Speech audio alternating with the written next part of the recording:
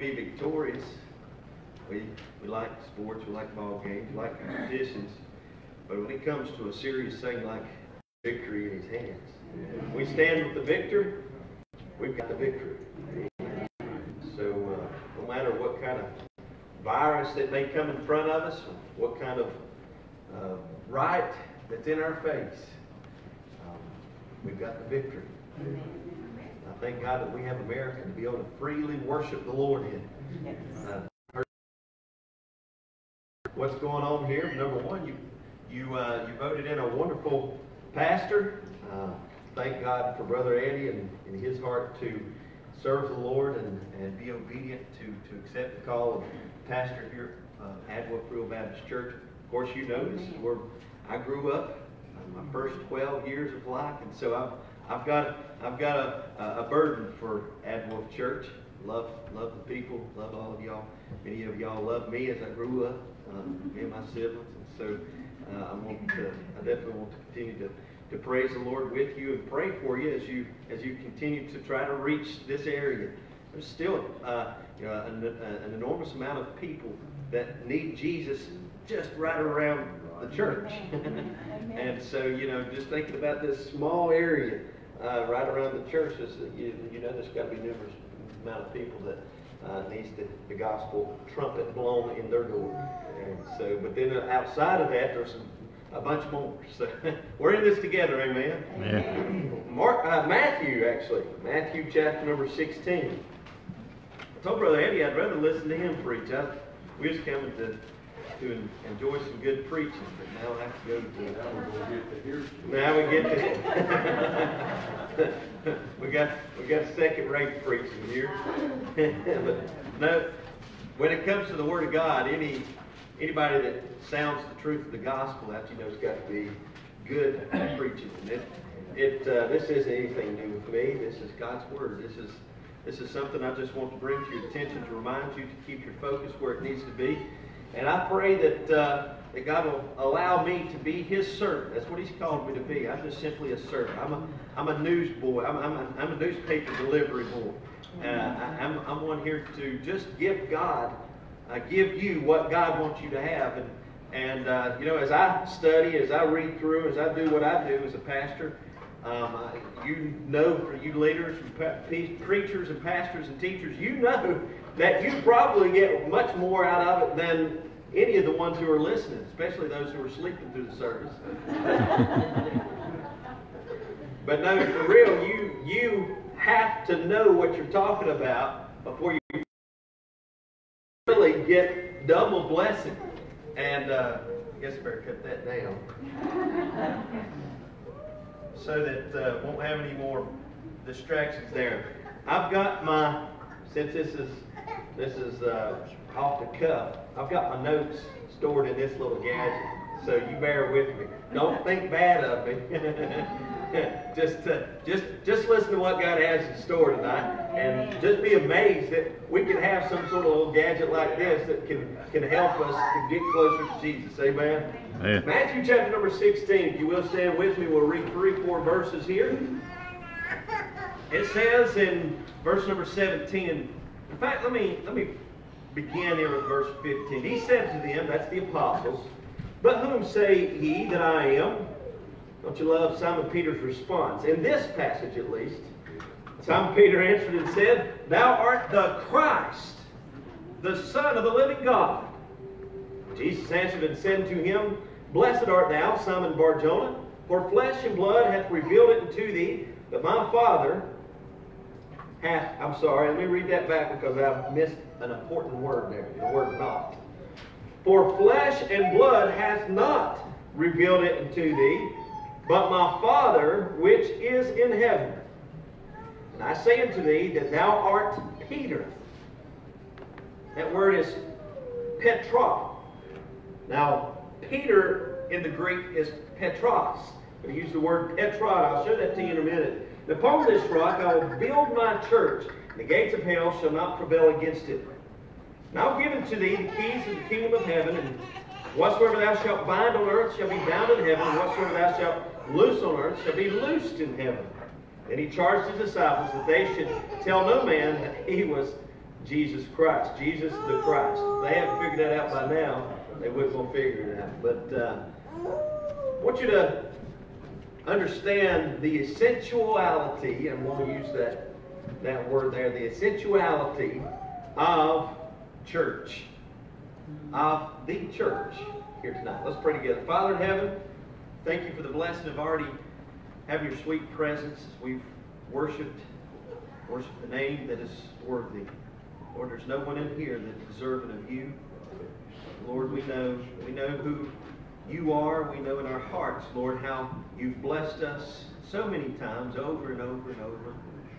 And Father, Lord, we thank you for the opportunity to be able to do what you would have us to do. And I pray, God, that everything be done here this evening be done to the glory of the name of Jesus Christ.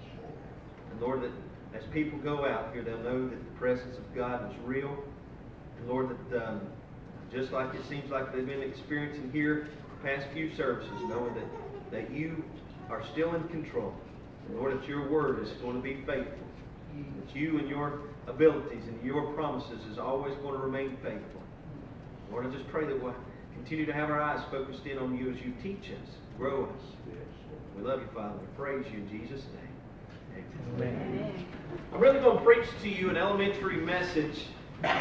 Basically, it's going to be a reminder to you, but even whether it be some listening online or whether it be you sitting here in the pews, it's going to be a good help for us, a reminder for us as Christians to do what is important for us along the way. And that is going to church.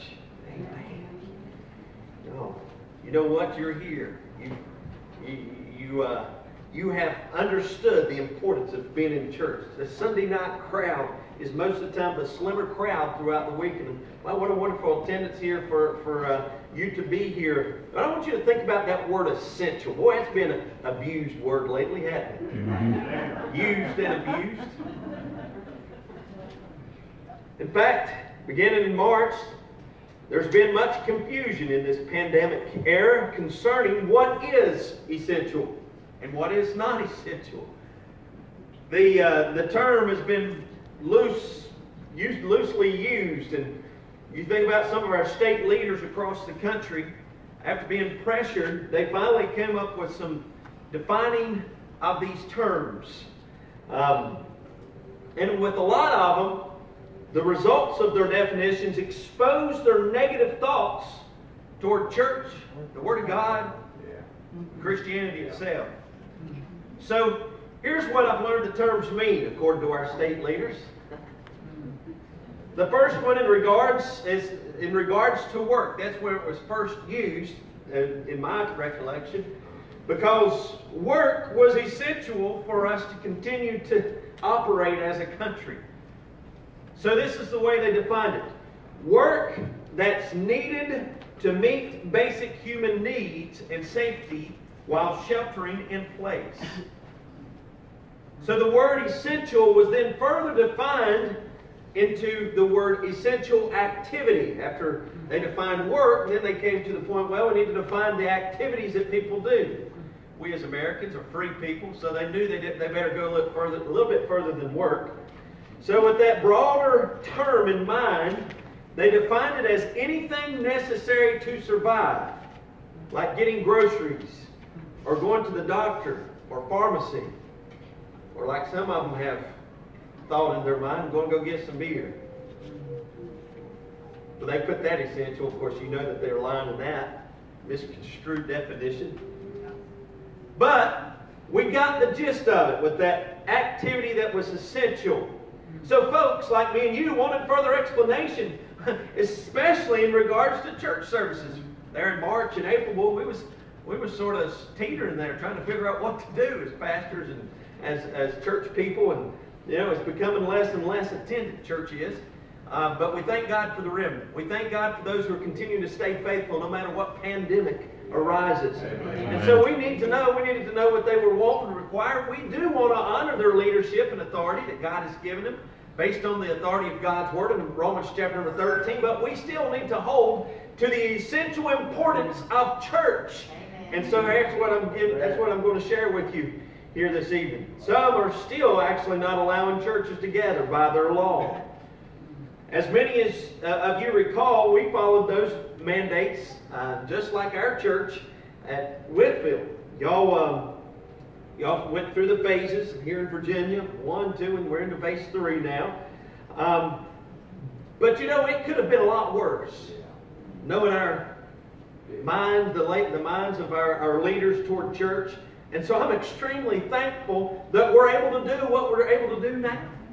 To have church, to be able to freely worship God. And you know what? I think about some of those benefits that we've gained through this crazy stuff. There are some positive things that we have seen happen. One is Brother Fry back there, is he's recording. How many of you were doing that before this pandemic? How many of us churches were doing that? Were you still doing it? I didn't even know y'all were doing it. But we weren't. And many other churches weren't.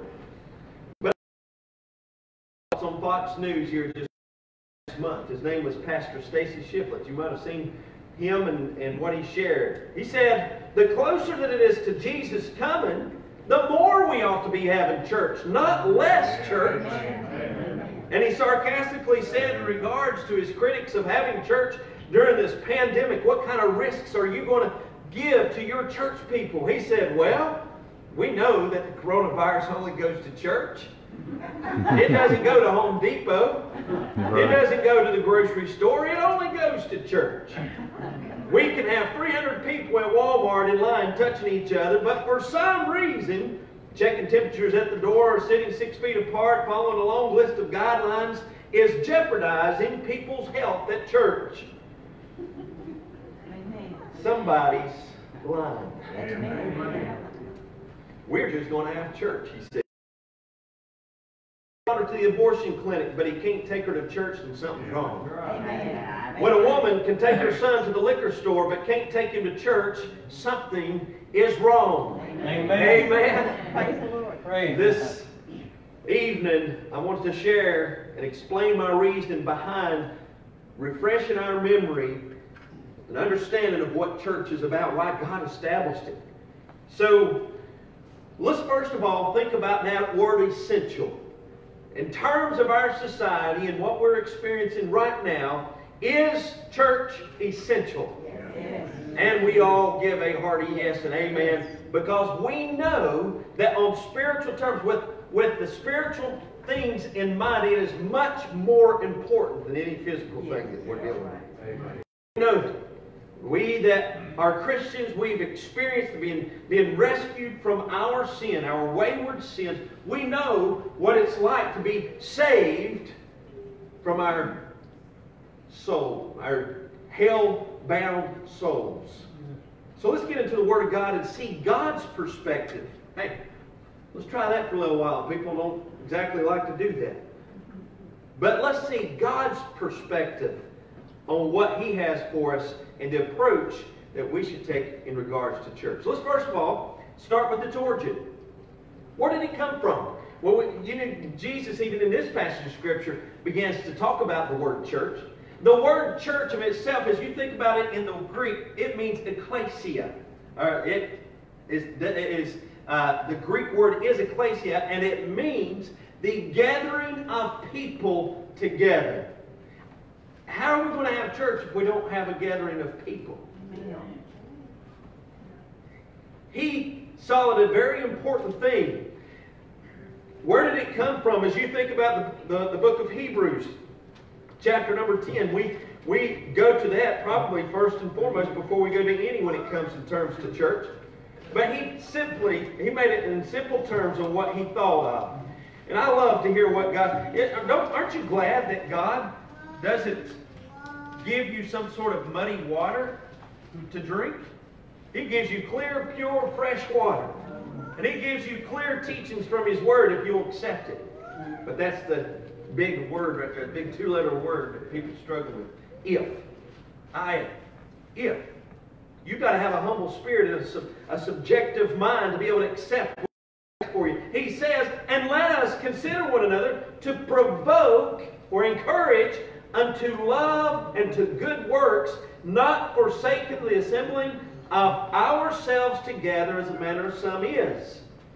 but exhorting, encouraging one another, and so much the more as you see the day approaching. As I think about that passage of Scripture, think about the perspective of God, and you turn to Acts chapter number 2. You find the very beginning of the church. It is immediately after the death, burial, resurrection, and ascension of Jesus Christ. And I say immediately after, there were some X amount of unknown days that is not written in Scripture, after He ascended up into the heavens, that the day of Pentecost came upon them. The Spirit, the Holy Spirit, the Holy Ghost came upon them. And this is explained in Acts chapter number 2. It says in verse number 1, and when the day of Pentecost was fully come, they were all with one accord. Boy, that's something that's important. One accord. In one place. So when you're in one accord, that means you have one purpose, one thing in mind. What is that for us here, folks? To worship the one who is worthy. That's not Brother Eddie. That's not any fill-in preacher such as I. That's not some Sunday school teacher. That's not anybody else who is unworthy of that glory. It's Jesus and Himself. We're here to worship the one who is worthy.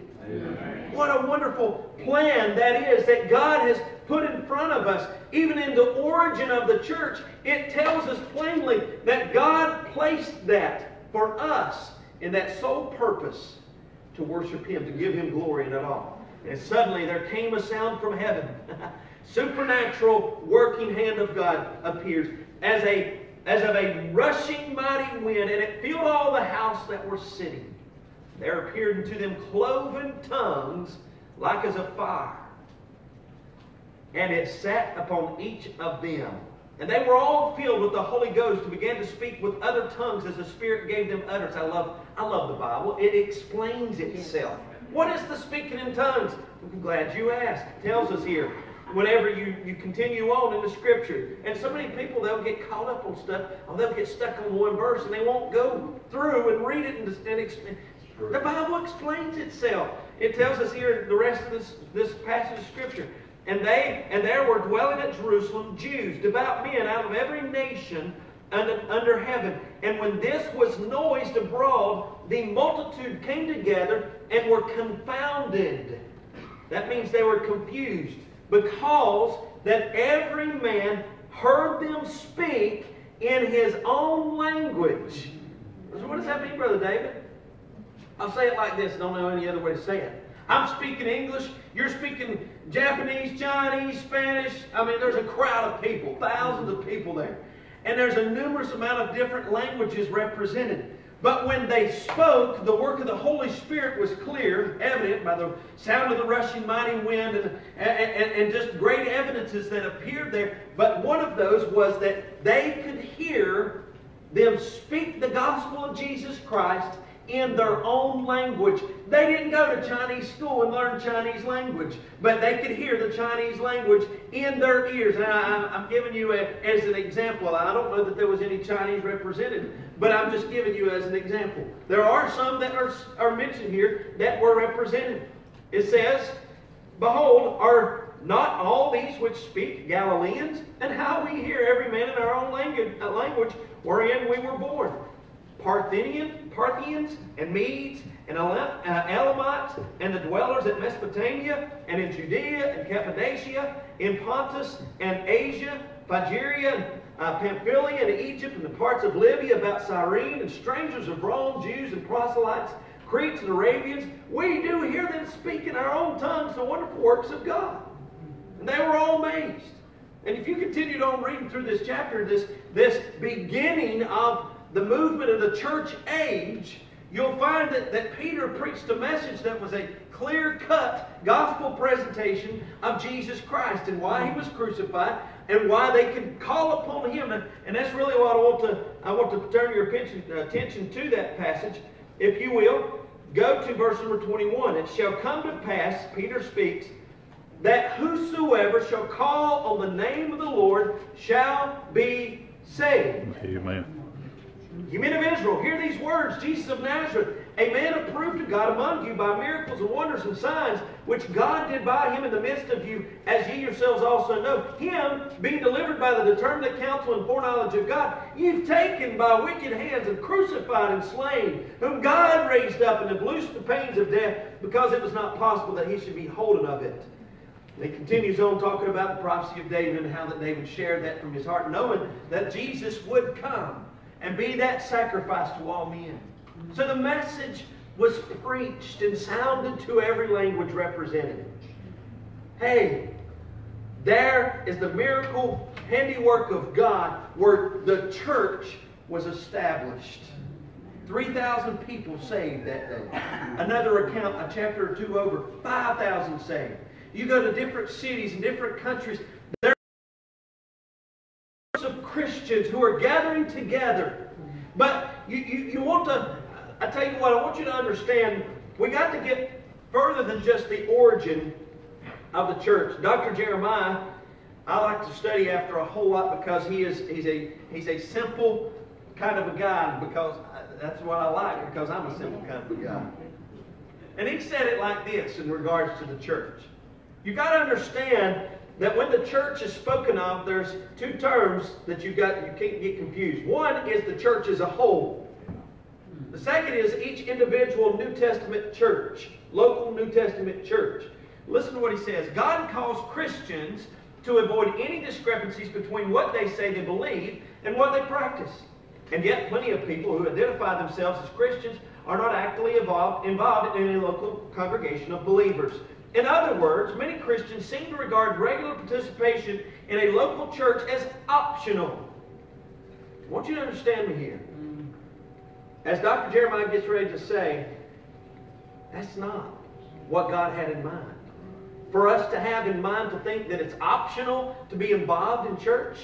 No, he instructs otherwise, Dr. Jeremiah says. The author of Hebrews declares that we should consider one another to stir up love and good works.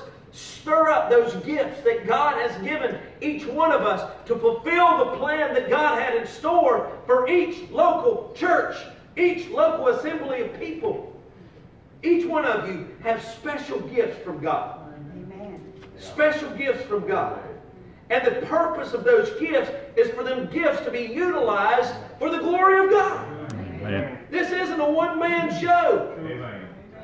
This is a cumulative group of people who are assembled together to use the gifts God has given them to glorify Jesus. What's the saying? Here's the church, here's the steeple, open the doors, and here's the people. I remember that whenever I was a kid here at Atwood. And that's the way it ought to be.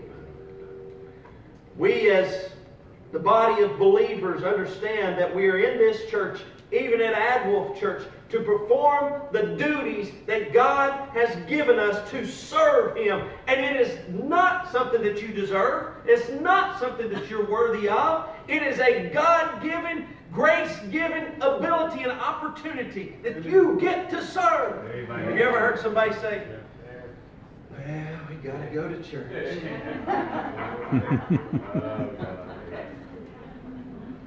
They have missed it.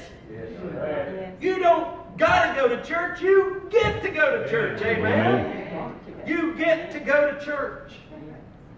And as you think about the opportunity that you have to go to church, I want to also tell you about Romans chapter number 11, illustrating to us that it's only by the grace of God that we have the opportunity.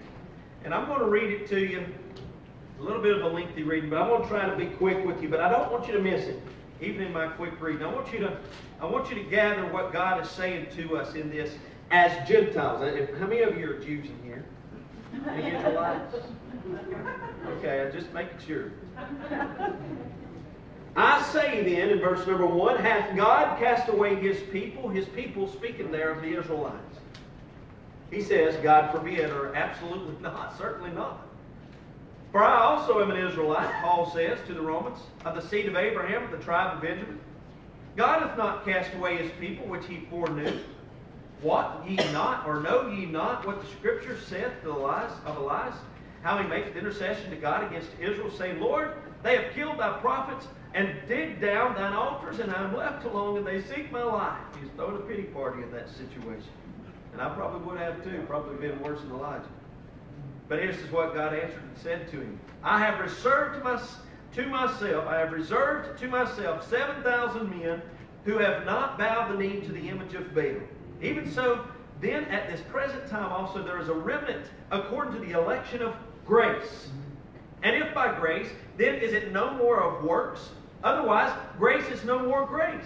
But if it be of works, then is it no more grace? Otherwise, work is no more work.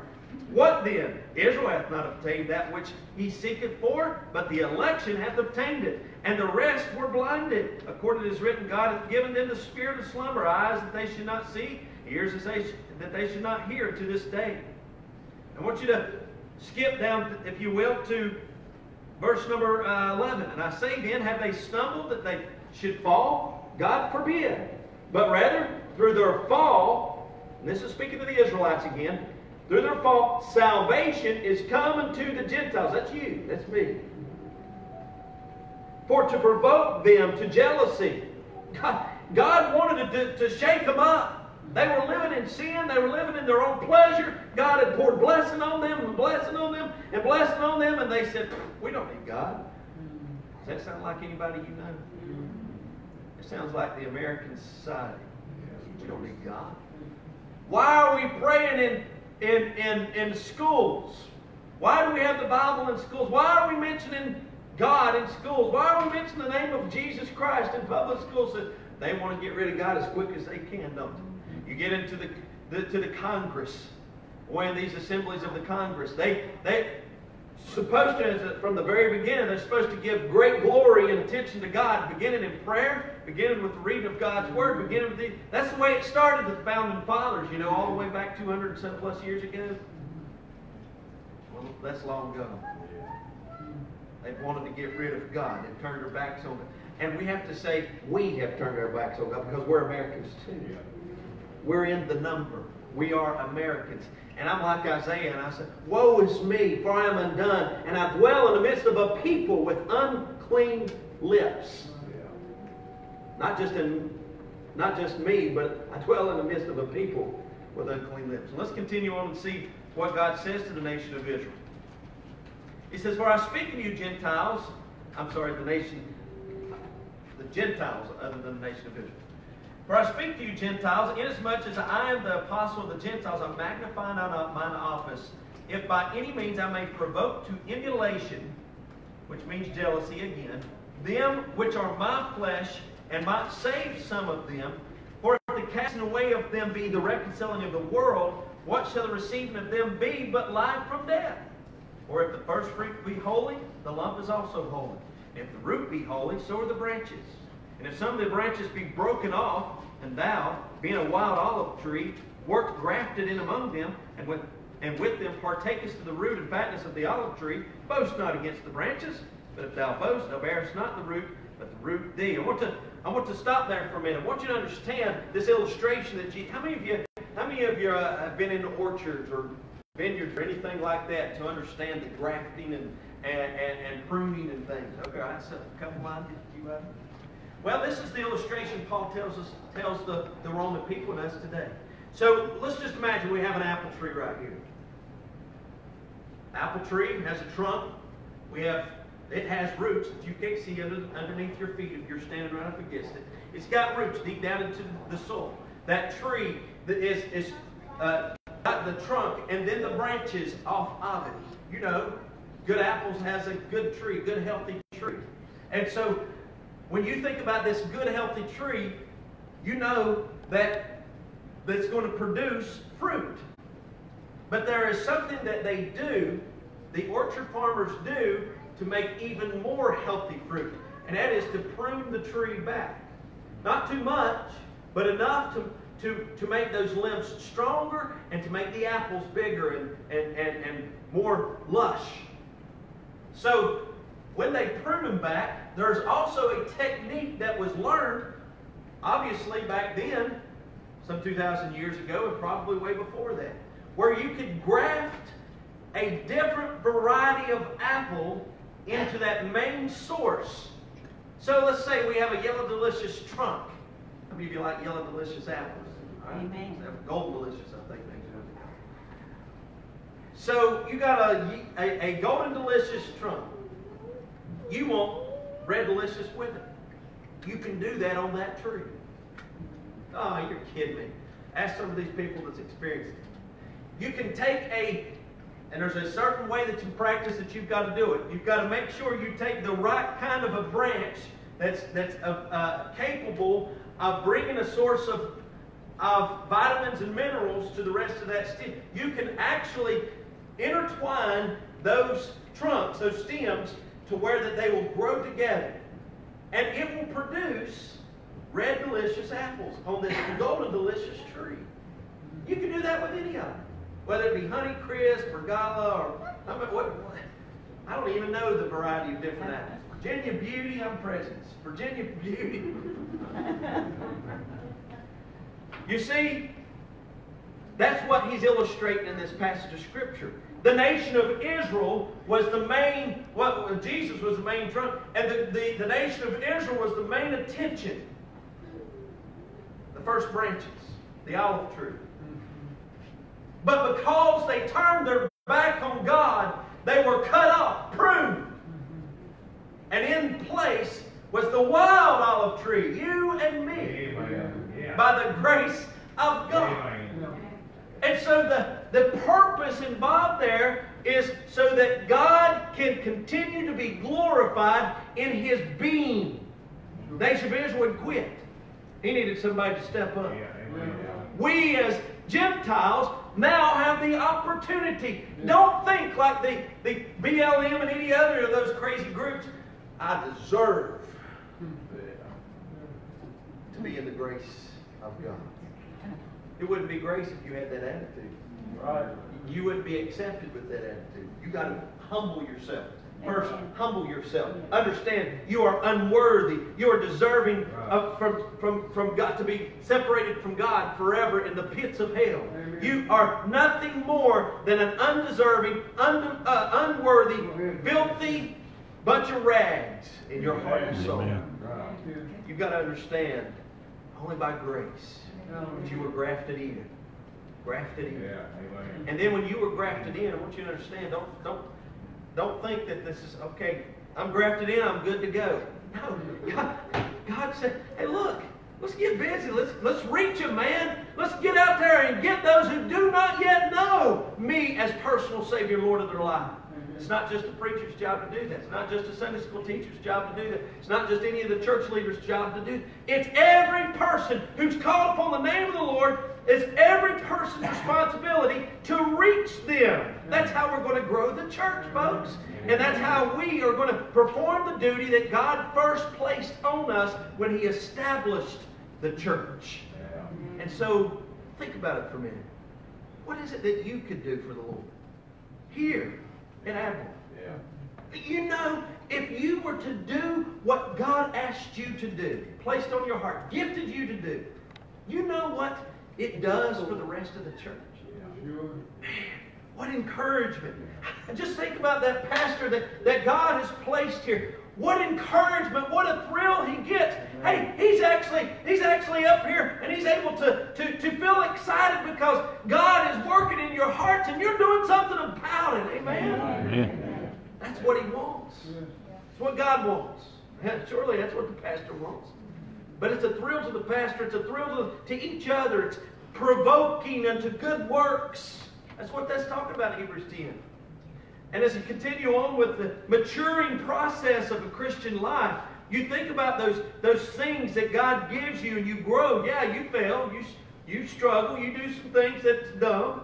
I mean, you've ever done them. But you got to repent, get back on your feet, and keep going. Don't act like you're sinless. Don't act like you're perfect. You've not arrived to heaven yet. So as you mature in the spiritual gifts that God has given you, you've got to remember, lastly, that you've got to persevere. On a very personal level, your ability to stay the course as a Christian is directly linked to your participation in the body of Christ. It's important to go to church. But it's more important, but it's also important as well to be active in your church. Now, so many people have just neglected going to church. But I'm telling you, those who do go to church, you and me, who consider church going as important, be active. Do something. God has given you the ability to take, if nothing else, to take the gospel to your neighbors, to the community around you, to be encouraging to your children or grandchildren, to be encouraging to your nephews and nieces, to be encouraging to your friends, foes, hey, to your enemies. Give them the gospel. That'd be the best way to make them a friend rather than a foe. Amen. You'd show them that you care. You love them. Our enemy, Satan, constantly seeks to detour God's people away from God's path. And those who fail to meet regularly with other believers will be more likely to give up in the face of temptation, discouragement, or problems. So if you as a Christian, if you are a Christian who is not actively connected to a local community of believers, prayerfully take that next step, Dr. Jeremiah says, to join a church and get involved.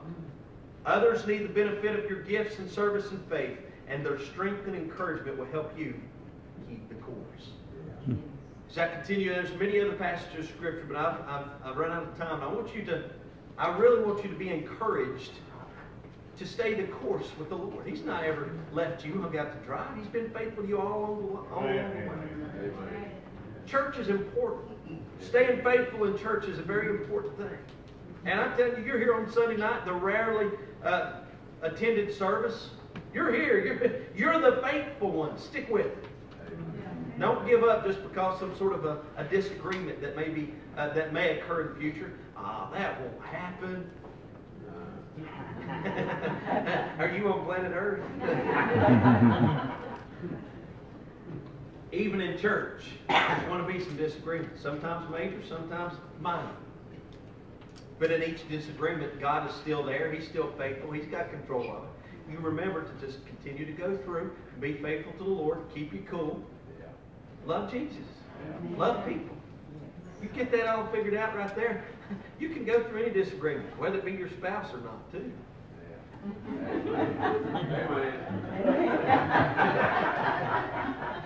Allowed to stay bad all night.